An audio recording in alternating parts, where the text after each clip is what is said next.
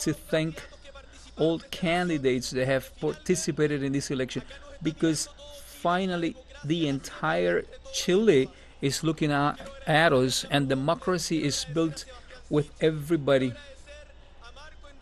I want to thank Marco Enrique, Franco Parisi, Eduardo, and also Jose Antonio Cast. And yes, Jose Antonio Cast. The future of Chile needs all of them together with the people, and I do hope that we have the courage to put together the difference and build a nation. We will be able to build bridges so that our countrymen are able to live better, because this is what is demanded from our people today. By the way, thanks to my family, my mother, father, my two brothers, and my grandparents who are no longer with us, and Irina, my travel partner. We are the milestones of my days, and you are also part of my being here today. As you know, I come from afar. I come from the south, from Magallanes, almost touching the Antarctica, and I am 35 years old. And I know this. The history does not start with us. I feel that I am an heir, and I feel that our project is heir of a long historical journey with different positions, and they have sought to find justice, the widening of democracy, the defense of human rights, and the protection of liberty. That's the big family, and that's the family I like to see together once again in this stage that we start today. We are in the midst of a historical change. I will be the president of all Chileans, men and women, of those who have voted today for this project, and those who are filling the squares of the whole Chile, those who elected an alternative, and also those who did not decide to vote.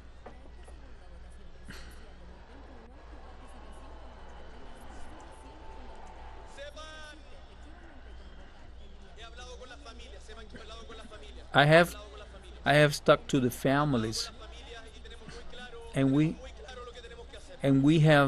clear about what we need to do. The times to come will not be easy.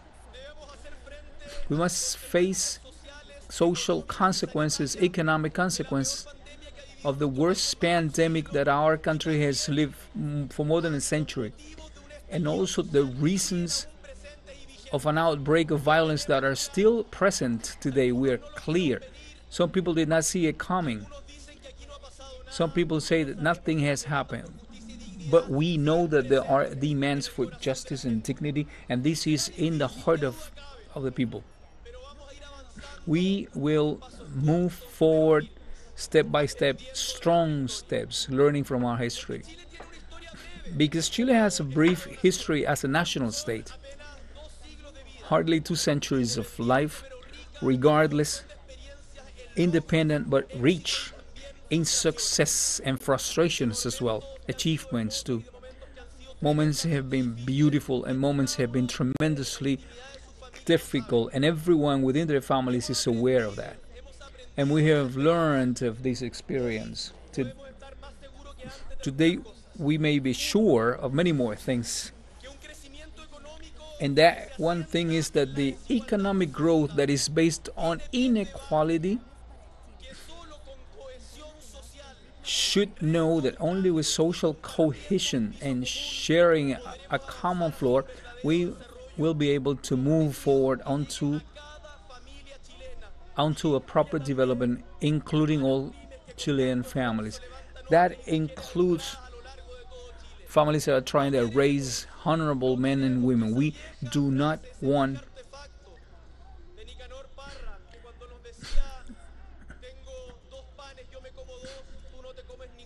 to have the phrases of Nicanor Parra We don't want phrases when they cannot become part of our lives.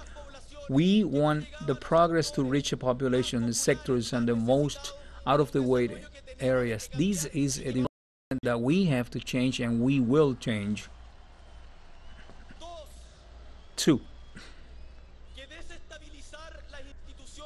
destabilized democratic institution leads to the realm of abuse, the law of the jungle, and the damage of the weakest.